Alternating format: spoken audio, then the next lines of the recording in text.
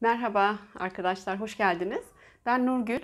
13 yıldır hamile yogası dersleri veriyorum. Çok severek, keyif alarak. Bu kanalda da sizler için bir şey bulunsun istedim. Normalde derslerde yaptığımız bir Surya Namaskar çeşitlemesi var. Çok benziyor aslında. Sadece size uyarlanmış, daha güvenli alanlarda olduğunuz hareketlerin birleşimi. En az 6 tane yapmanızı istiyorum. Her gün 12'yi de yaparsanız göreceksiniz ki hamileliğiniz gerçekten o tüm süreç boyunca çok çok rahat geçecek. Daha sonra güneşe selamdan sonra sizlerle pozlar paylaşacağım. Bu pozları da gün içerisinde istediğiniz zaman uygulayabilirsiniz. Hangi hafta olursanız olun, hangi haftasınızdasınız hamileliğinizin yapabileceğiniz kısa bir pratik olacak bu. Hadi başlayalım o zaman. Masa pozisyonuna gelelim. Masa pozisyonu. Eller omuzların altında, dizler kalçanın altında. İnek ve kedi pozisyonu üzerinde nefes akışıyla önce başlayalım. Yukarıya doğru bak, al. Bu pozun adı inek. Kuyruk sokumunu yukarıya doğru gönder.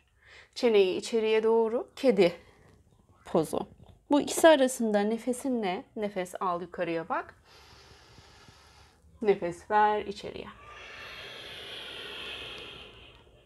6'yı tamamlıyoruz. Evet. Ve içeri. Yukarıya bak, orada kal. Evet, burada kalalım. Ayak önlerin minderle temas halinde olsun. Karın kasların rahat. Karın tamamen rahat. Kalça kaslarını kullanarak kuyruk sokumunu biraz daha geriye yukarıya almaya çalış. Kafesin aldığın hava ile genişliyor. Şimdi tam aksini yapalım. Kuyruk sokumunu içeriye doğru al, bebeğine doğru bak. Çene içeride. Burada kalalım biraz.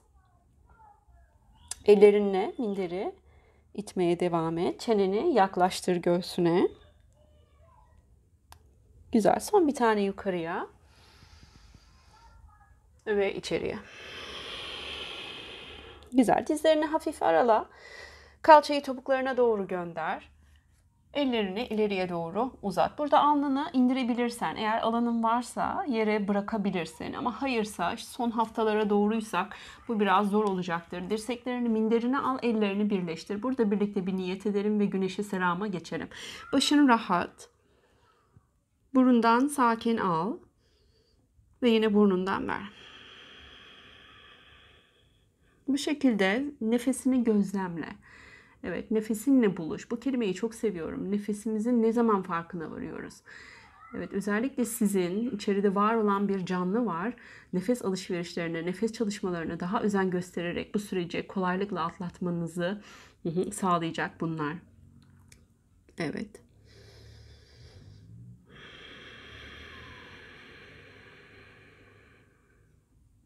Güzel. Burada yavaşça doğrulalım. Topuklarına doğru otur. Elin bir tanesi kalbinde, diğeri bebeğinde olsun, karnında. Ağırlığı kalçaya doğru bıraktın. Nefes alışverişini özgür bırak. İstediğin gibi nefes alıp ver. Kalbine ve bebeğine doğru odaklanıp bugün burada, bu alanda hareket etmeye niyet ettin. Kendin için, bebeğin için. Başka içeriden gelen bir niyet varsa kalbine doğru odaklanarak o niyeti tekrar et. Sakin, yavaş al ve sakin, yavaş ver. Ellerinin bedenine dokunmasıyla gelen hisse araştır, bir bak bakalım. Aklına evet gelen o niyeti tekrar et. İyice içselleştir. Ellerini kalbin önüne getir. Tüm varlığımı selamlıyorum. Her gün nefesimle, bedenimle ve bebeğimle buluşmaya niyet ediyorum. Bir sonraki nefes burundan.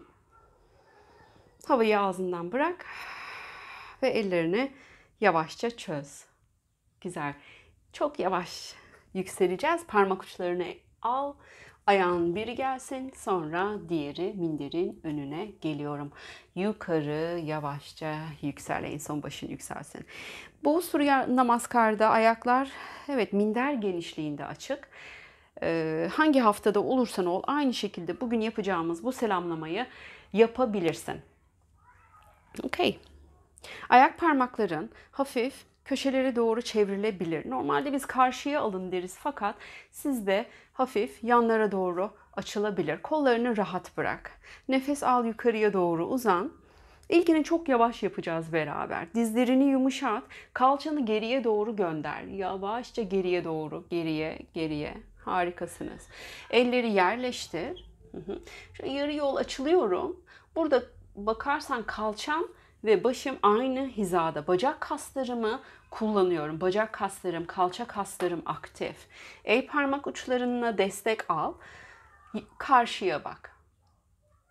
Mükemmel. Sağ ayağını geriye gönder. Bu ayak gidebildiği kadar geriye gidiyor. Dizi nazikçe yere bırak. Rahat. Ayak rahat. Ayak önü minderle buluşsun. Yukarıya doğru bak. Nefes al. Güzel. Masa pozisyonuna gelelim. İlk başta yaptığımız poz. Burada ekstensiyon ve fleksiyon yapacağız. Omurgaya vereceğiz. Bu hizalanma. Yukarıya bak. Nefes inek. İçeriye doğru bak. Kedi. Ayak parmaklarını tak. Evet. Ayakların aşağı bakan köpeğe geliyorum. Minderin biraz daha dışlarına doğru, yan kenarlarına doğru yerleştir. Ellerin evet aynı şekilde. Kalçayı al yukarı aşağı bakan köpek. Dizlerini yumuşat. Karnı rahat bırak. Kalça yukarı doğru uzansın. Bunun için ellerin ve kollarından güç al. Minderi öne doğru iterek başı rahat bırak. Burundan al. Yine burundan ver. Dizlerini indir. Sağ ayağını sağ elin dışına al. El parmak uçlarına gel. Kalça rahat. Yukarıya bak. Güzel. Bakışın yerde olsun. Geride ayak parmağını tak.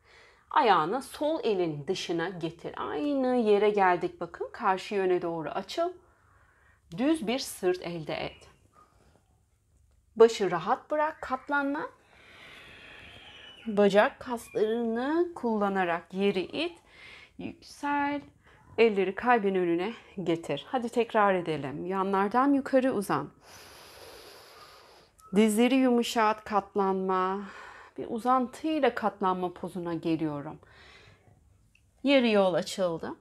Sol ayak gidiyor geri. Dizini indir. Bakışını yukarıya doğru al. Masa pozisyonu. İnek yukarıya bak. Kedi bebeğine doğru. Parmakları tak, aşağı bakan köpek. Buradaki hizalanmayı unutmayalım. Kalçayı kaldırıp da ayakları hizalayabilirsin. Bir nefes kalalım. Burada normalde 3-5 nefeste kalarak pozisyonu hissedebilirsiniz. Al burundan. Ver. Masaya geri gel. Sol ayak sol elin dışında. Bak yukarıya doğru. Geride ayağını getir. Sağ elin dışına. Yarı yol açıl. Katlanma, baş rahat. Yüksel nefes al. Eller kalbin önünde. Başını bebeğine, kalbine doğru bırak. Hadi 2 tane daha yapalım. Yüksel yukarı al. Katlanma pozu. Dizlerini yumuşat. Kalçanı geriye gönder. Ağırlaş. Güzel yarı yol açıl. Sağ ayağını geriye al. Dizini bırak. Ayak önü minderde. Masa pozisyonu. İstediğin şekilde bunu yavaşlatabilirsin. Yukarıya doğru bak. İçeriye. Parmakları tak. Aşağı bakan köpek. Burundan al. Burundan ver. Dizleri indir. Sağ ayak sağ elin dışında. Parmak uçlarına geldim. Kalça rahat. Yukarıya bakış. Geride ayak parmaklarını tak, getir öne. Aç kalbini. Düz sırtı unutma, bacak ve kalça kasların aktif. Baş rahat. Yüksel nefes al. Eller kalbin önünde. Son tur. Yukarı kollar al. Katlanma pozu ver. Yarı yol. Sol ayak yere. Güvenli alanlarda olmanı istiyorum. Yukarıya doğru bak. Masaya gel. Yukarı al inek. İçeri ver kedi. Aşağı bakan köpek. Dizler yumuşak. Ellerini biraz daha öne taşıyabilirsin. Aşağı bakan köpek varyasyonları o kadar fazla ki. Burada amaç omurgaya ekstansiyonu arttırmak ve rahatlatmak. Boyun tamamen gevşek olsun. Hatta yanak, o yüz kasların da gevşesin. Kalça kaslarını, ayakların minderin dışına, yan kenarlarına pardon dışında değil hemen içeride, yan kenarlarda, uzun kenarlarda. Kalça yukarı yükseliyor. Karın rahat. Biraz uzun kalmış oldu bu son turda. Burundan al. Ağzından boşalt. Güzel. Dizlerini indir. Sol ayak, sol elin dışında. Hemen parmak uçlarına gel. Kalçanı gevşet. Yukarıya bak. Ayağını tak geride. Getir öne. Yarı yol Ardha Uttanasana. Katlanma Uttanasana. Kollar yanlardan yukarı. Eller kalbin önünde. Çok güzel. Evet, dediğim gibi bu selamlama çeşidini 6 ila 12 kere yapabilirsiniz her gün. Şimdi pozlara geçeceğim. İlk pozum malasana, yani çömelme pozu. Bu poza yukarıdan da gelebilirsiniz, aşağıdan da. Yukarıdan gelmek için ayak parmaklarını yanlara doğru aç. Ellerini kalbin önüne getir. Yavaşça çömel. Yavaşça. Şimdi çok fazla eğer dışarıyı açarsak dengemizi koruyamayabiliriz. O yüzden yavaşça çömel, yavaşça kalçanı aşağı doğru al, eller kalbin önünde. Benim topuklarım bakın yerle buluştu. Belki de böyle bir şekil aldı. Yukarıda kaldıysa topuklar blok yerleştir. Kal burada. Şöyle döneyim. Yandan da görün. Evet, kalçamın tamamen rahat olması, bu kasıkları, özellikle kalçayı ve sakrumu rahatlatıyor. Bir anlamda bizi aslında doğuma hazırlıyor gibi bir şey. Çömelme pozu çok temel ve çok özel bir hareket. Dirseklerimi bacakların iç kısımlarına dokundurdum ve itiyorum yanlara doğru. İt. Omurgayı yukarı yükseldim. Bebeğimin alanını genişlettim. Burada kal. Evet, burada bir sürü varyasyon yapabiliriz. Ama pozu önce bir hissetmeni istiyorum. Ne kadar uzun kalmalısın? Aslında eğer yoga pratiğine alışıksan kal burada bir iki dakika. Varyasyonları yap, dinlen, geri gel. Kendini çok evinde ve rahat hissetmelisin. Hamile yogası yaparken gerçekten dikkatli olmalıyız. Çok fazla ekstensiyonlar, zorlamalar olmamalı. Amacımız esnemek, rahatlamak ve gevşemek. El parmak uçlarını yerleştir. Şöyle sağa sola doğru bir twist yaptığında ne kadar rahatlıyor değil mi? Burada evet, farklı bu hareketin varyasyonlarını göreceksiniz. Sağ elini ayak bileğine yerleştir. Yere de alabilirsin. Sol kolunu yukarıya doğru. Bu alanda birazcık esneyelim. Bak bakalım ne hissettiriyor. Diğerine. Güzel. Ve bırak. Şimdi biraz dinlenelim. Aşağı bakan köpeğe geliyoruz. Ellerini yerleştir. Önce bir ayak yere, sonra diğeri aşağı bakan köpek. İhtiyacın ne? Ona bak. Biraz daha ayakları kalçadan geniş tut. Kalçayı yukarı al. Bir topuk aşağı, bir topuk yukarı. Bedenin zaten sana ne yapman gerektiğini aslında söyleyecektir. En çok nerede yoğunluk hissettin? Diyelim ki bacağını bile sallayabilirsin. Kasıklarda yoğunluk hissettin. Ayak bileğinde belki de.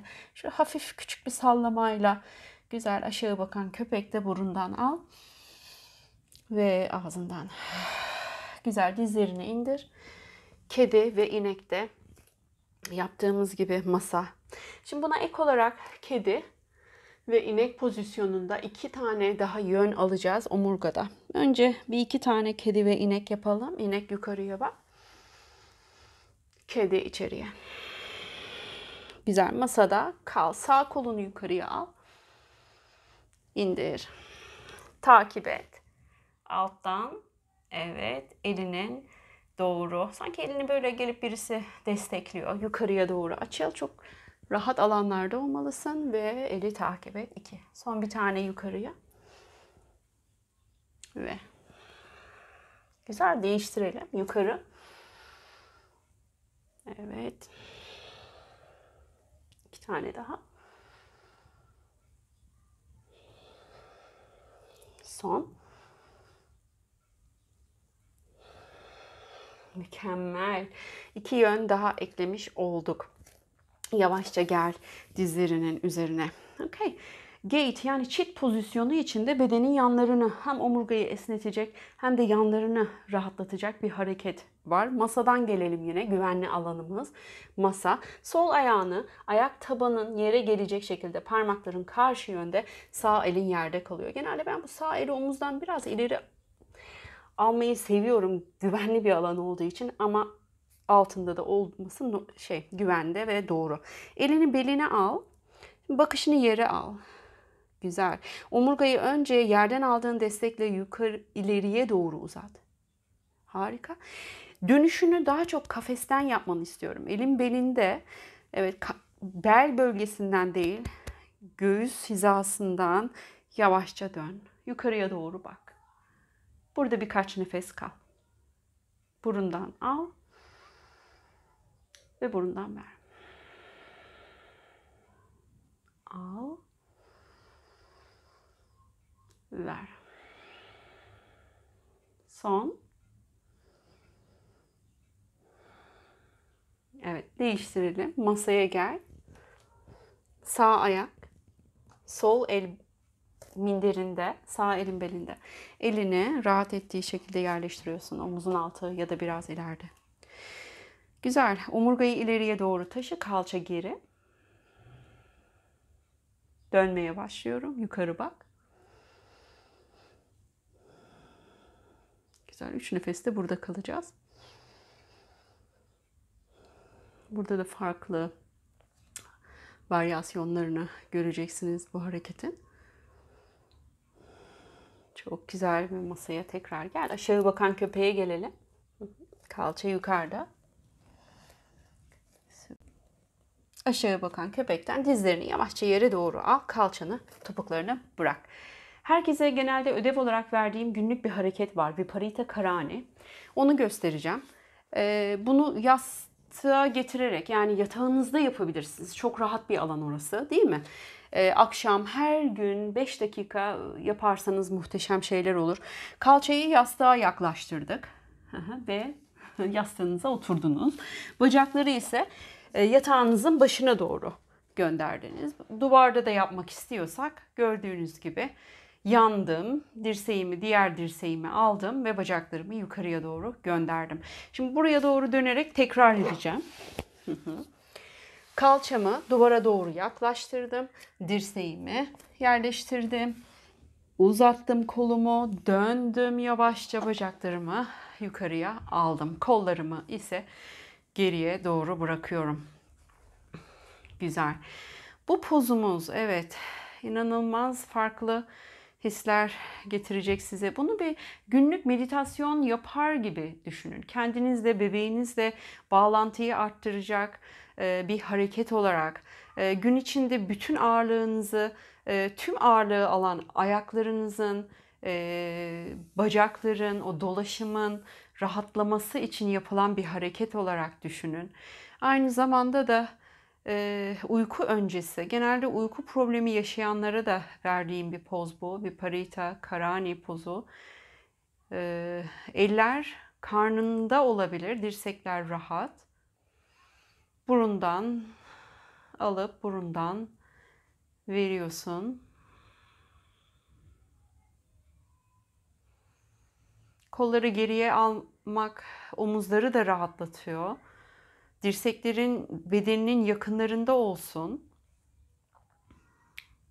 Yani kaktüs elleri, dirsekle omuz aynı çizgide, avuç içlerim yukarıda ve burada kalıyorum.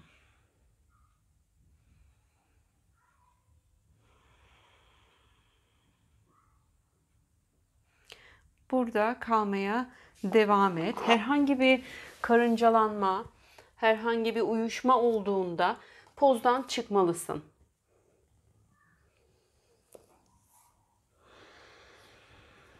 Evet.